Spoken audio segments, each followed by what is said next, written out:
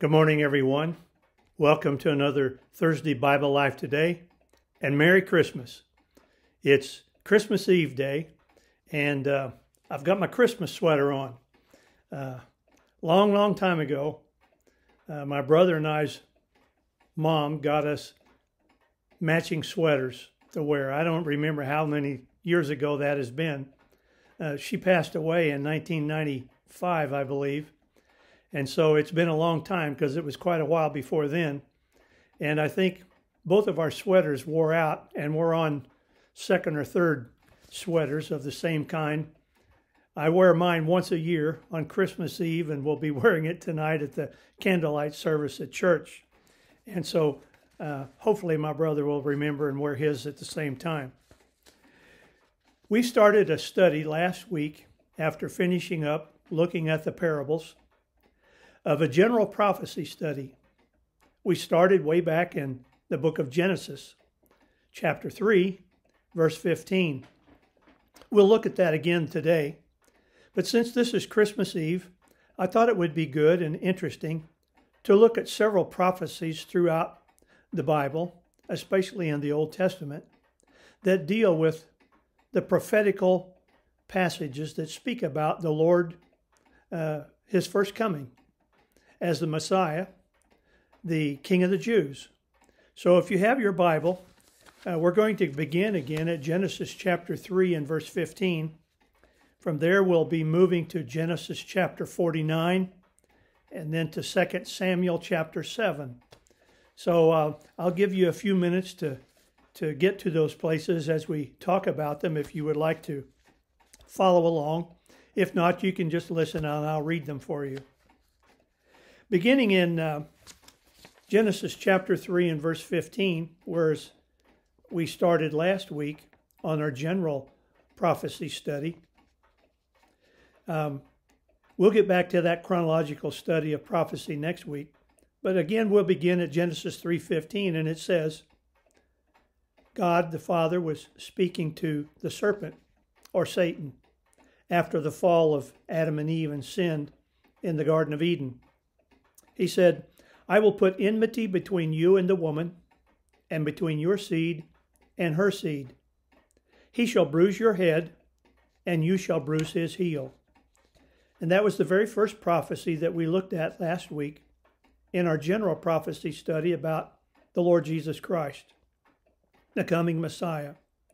And remember, we talked about that this particular verse insinuated a virgin birth, because it spoke about the seed of the woman. And a woman does not have the seed. The man is the one that provides the seed. But this particular time, the Holy Scripture spoke about the seed of the woman, and it insinuated a virgin birth. The next passage we're going to look at is in Genesis chapter 49. This is the chapter close to the end of the book of Genesis, where Jacob, whose name was changed to Israel, is gathering all of his 12 sons together and his family just prior to his passing, and gave a last word of testimony, exhortation, and prophecy concerning the future for his descendants and each of the sons and their descendants. And in Genesis chapter 49 and verse 10, he said, the scepter shall not depart from Judah, nor a lawgiver from between his feet, until Shiloh comes. And Shiloh there is a reference to the Messiah, to the coming King of the Jews, which at that time, they were a long way away from that happening. And so, unto him shall be the obedience of the people. So this speaks about the Messiah coming from the tribe of Judah.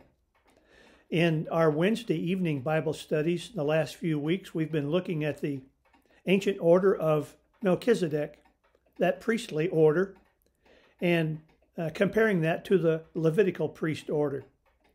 And all of the priests of the Levitical order had to come from the tribe of Levi. And there was a separation of offices or powers, so to speak, The kings could not be a priest, and the priests were not allowed to be kings. It was a separation of power. And the priest at that time came from Levi. And the kings, according to the promise that we'll see here in a little bit, through the Davidic covenant, came through the line of Judah. And here, Jacob, or Israel, was speaking prophetically about the fact that Shiloh, or the Messiah, would come from the tribe of Judah.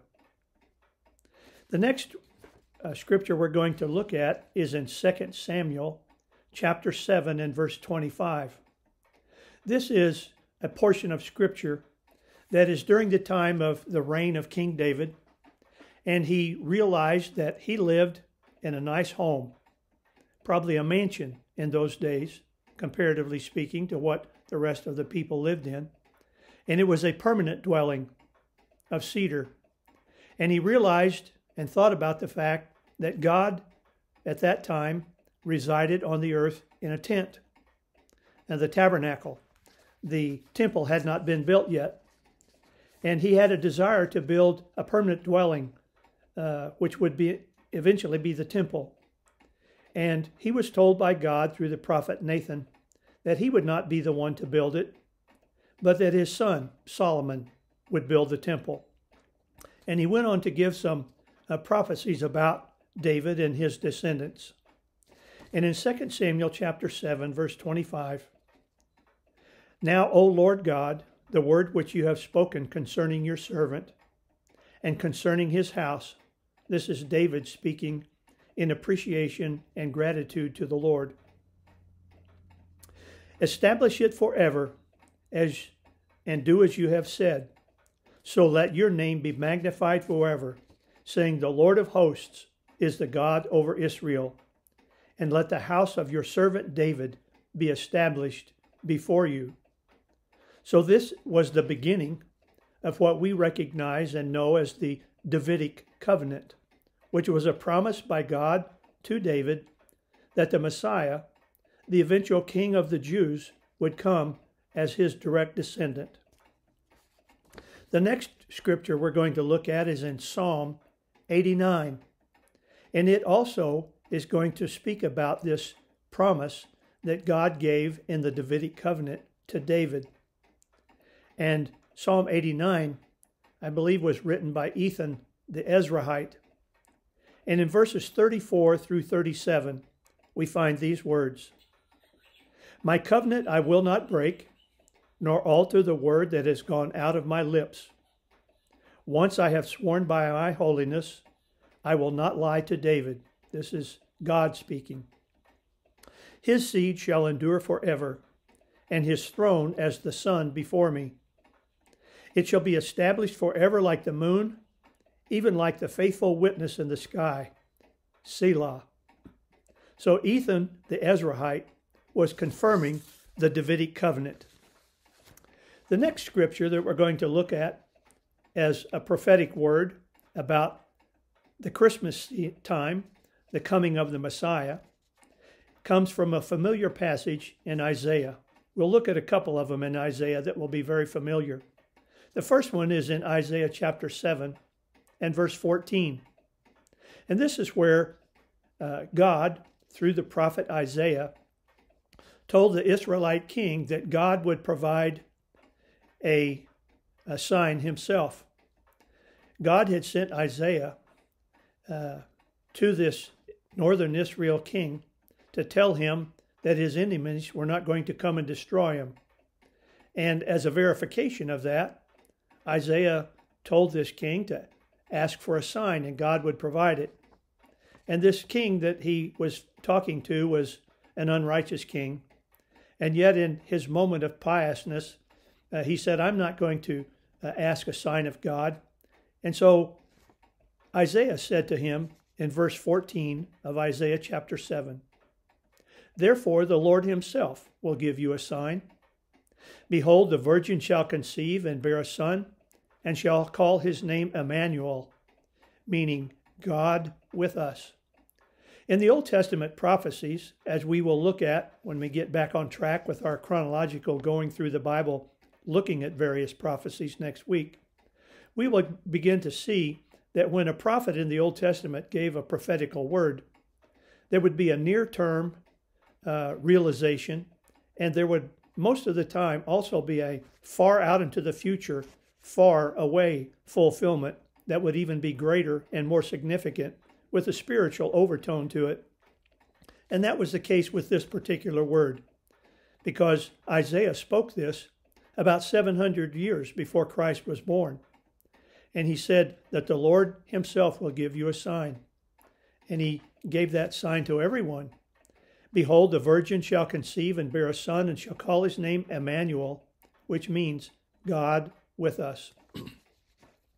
The next one that we look at is in Isaiah chapter 9, verses 6 and 7. This is another familiar verse or verses that oftentimes we hear in the Christmas story and quoted in messages that are brought about at Christmas time.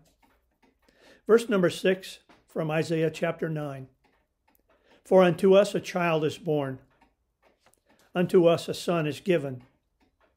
These two phrases of the first portion of chapter 6, I've always contended, believe that they speak about two different times in the life of Christ here on earth in his first coming. Where it says, for unto us a child is born, refers to his birth at Bethlehem. And when it says, unto us a son is given, I believe that was fulfilled on Calvary's cross when he was 33 years old. But it goes on to say, and the government will be upon his shoulder, and his name will be called Wonderful Counselor, Mighty God, Everlasting Father, Prince of Peace.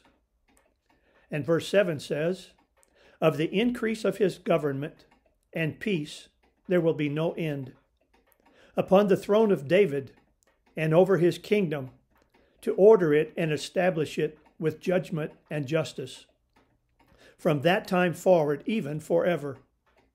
The zeal of the Lord of hosts will perform this.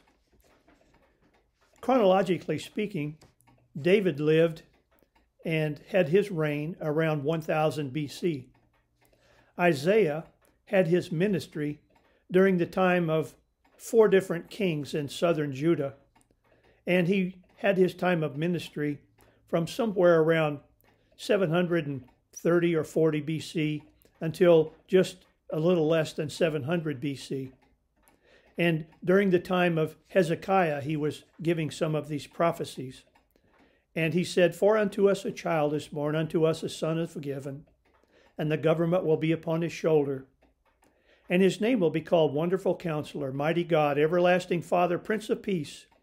And of the increase of his government and peace there will be no end. And that speaks about out into the millennial kingdom that Christ will set up when he comes back the next time. So that's another familiar passage. The next passage we're going to look at is in Daniel chapter 9. And we'll spend a lot of time on this particular passage when we get back to our regular general prophecy study, going through the Bible from Genesis to eternity. Because, in my opinion, it's one of the greatest portions of prophetic scripture that we have anywhere in the Bible. It's a prophecy that's referred to as Daniel's 70-week prophecy. We find it in Daniel chapter 9, verses 24 through 27. But this morning, I want to begin reading in verse number 20 and go just through the first portion of verse 26. So it'll be Daniel chapter 9, verses 20 through 26a. This is Daniel giving information in that he understood by reading what Jeremiah had written that they would be in exile in Babylon for 70 years. And he realized that that 70-year period was about up. And in the 9th chapter of Daniel, he began a prayer in about verse 2 that went all the way through verse 19. And it was a prayer that was a beautiful prayer. A lot of times we think of Daniel in the lion's den or Daniel the prophet. Seldom do we think about Daniel the prayer warrior. And probably one of the greatest attributes of Daniel's life was his prayer life. And I would encourage you to read those verses, verse 1 through 19 of Daniel chapter 9 sometime, because he identifies himself with the sinful people of the nation of Israel, although none of his sins in his life were ever recorded for us in Scripture. But he humbly identified himself with the sinful people of his nation and asked for God's mercy and provision. And then Gabriel came to him and gave him some prophecies. So I'll begin reading at verse 20. Now, while I was speaking and praying and confessing my sin and the sin of my people Israel, and presenting my supplication before the Lord my God for the holy mountain of my God.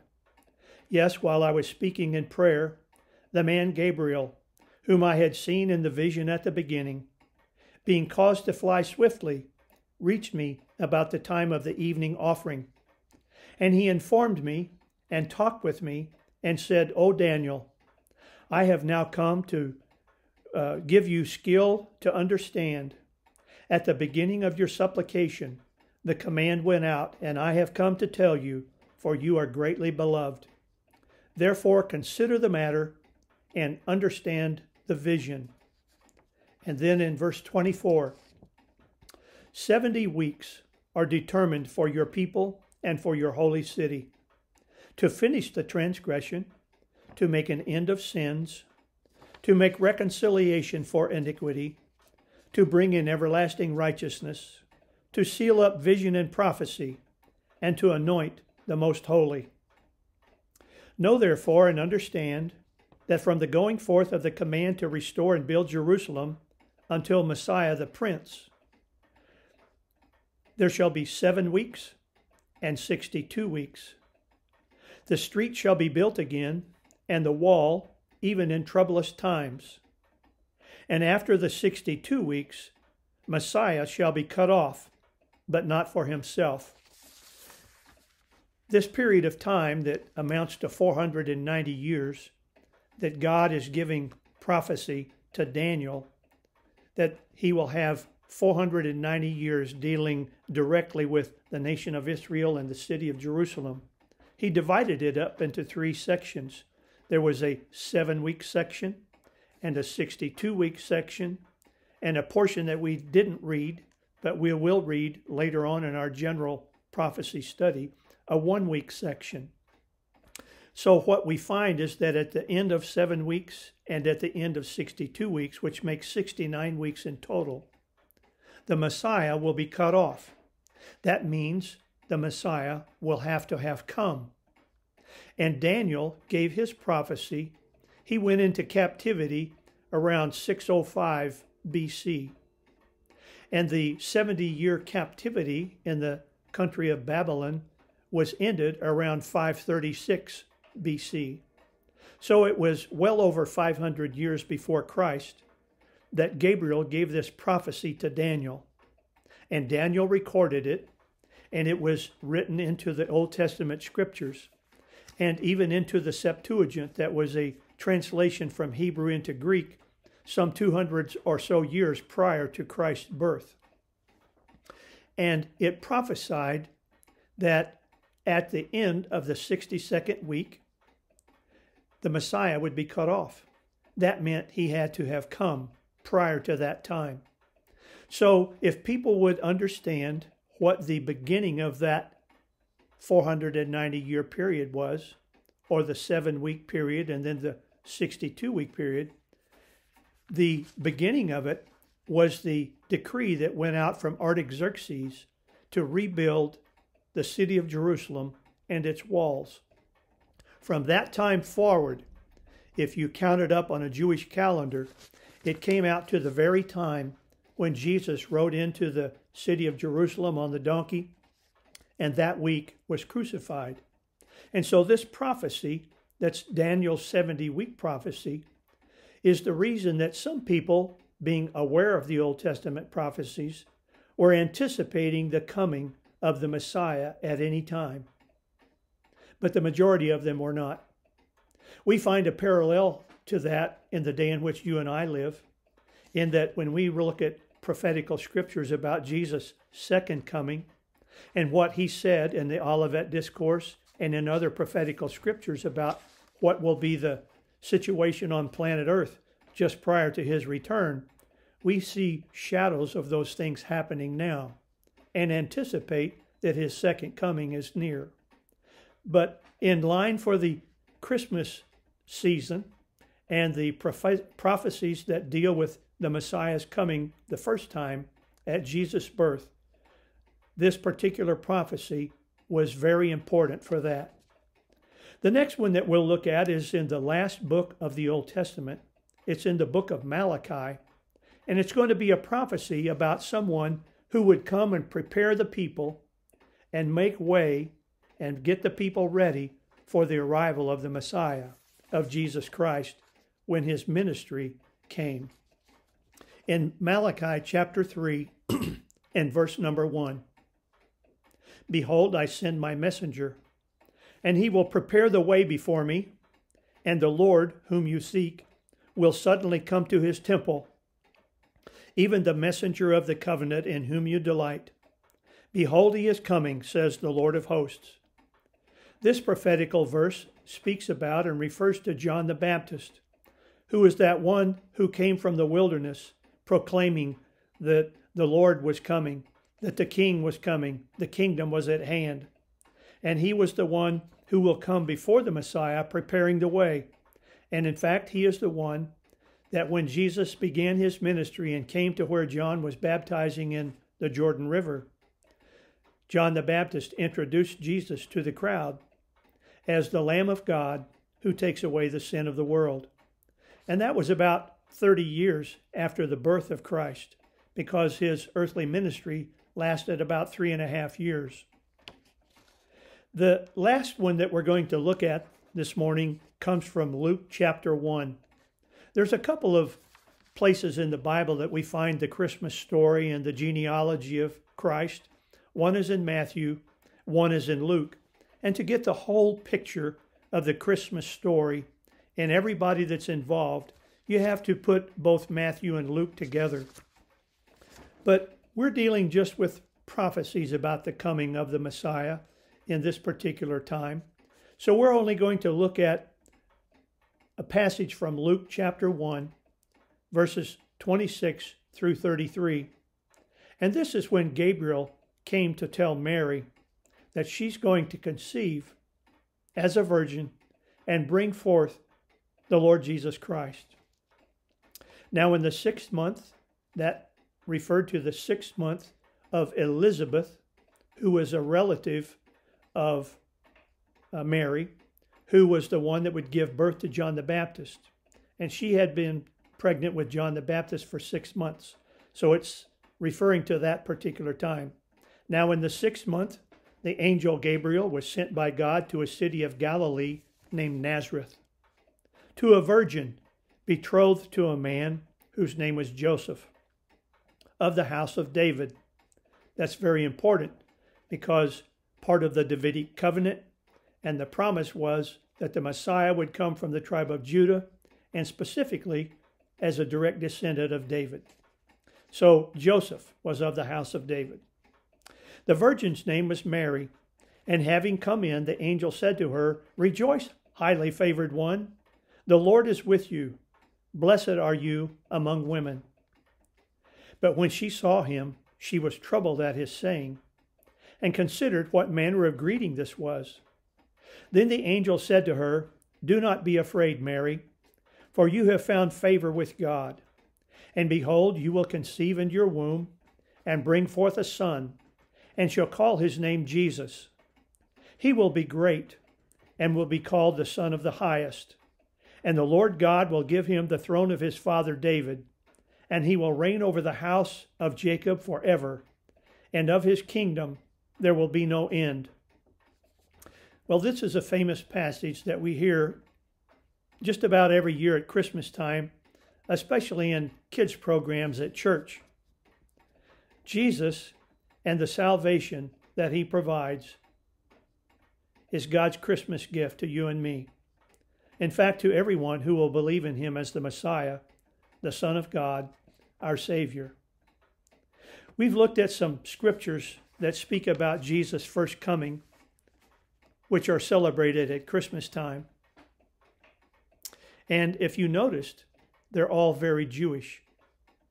Sometimes we have the idea that at Christmas time, Jewish people have Hanukkah, Gentile people and the church has Christmas. And it's almost thievery because everything about Christmas could not be more Jewish. He was born to Jewish parents. He was born as a direct fulfillment of prophecy that he would come from the tribe of Judah, from the line of David, and he would inherit the throne of his father David and rule over the house of Jacob, which means Israel, forever. And of his kingdom there will be no end.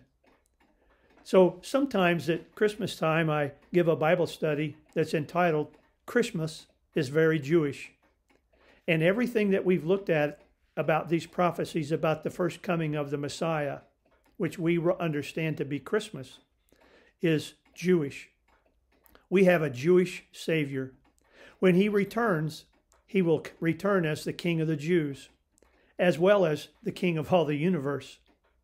And so that little piece of ground in the Middle East between three continents named Israel, that all of the enemies round about it want to do away with the Jewish people and have that piece of property for themselves, will never succeed, because God has said in his word that that is my land and I have given it to the descendants of Abraham forever. And when Jesus sets up his kingdom, when he returns, it will even be expanded from the river of Egypt to the Euphrates River. And there will be even larger areas of land that are divided between the various 12 tribes of the nation of Israel. And in the very midst of that will be that millennial temple that will be there, where Christ will rule and reign from the throne of David. Well, it's Christmas. The Lord has come the first time, and we anticipate it might not be long until he returns the second time. I hope that you have a wonderful Christmas. Father, thank you for today. Thank you for these people who join us online. I pray that you bless them, and as much as possible in this ridiculous year of 2020, give them a joyful and wonderful time of Christmas. Help us all to remember the reason for celebrating Christmas is the coming of our Savior, the Messiah, your Son, Jesus Christ, the Lamb of God who takes away the sin of the world. We pray that you would bless those who join us online, that you would keep them safe and in good health. Thank you so much for the promises of your word. In Jesus' name we thank you and praise you. Amen.